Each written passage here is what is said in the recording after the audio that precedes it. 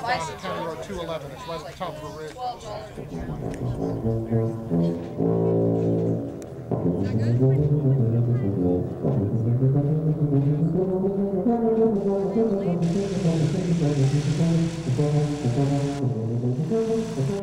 And you can watch how they hook it up.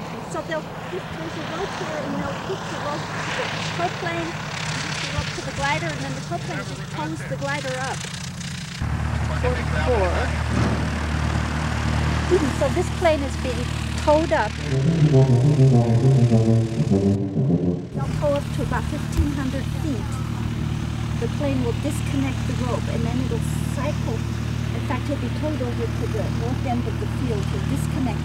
And then he's got pumpkins in the plane, and they'll fly over. There's a target down the field. And then you should see it drop something, namely pumpkins.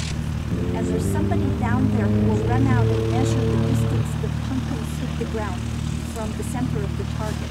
So it's a contest of who gets it closest to the center of the target. And then the plane, once it drops its pumpkins, have to cycle back and land right away because they're already low.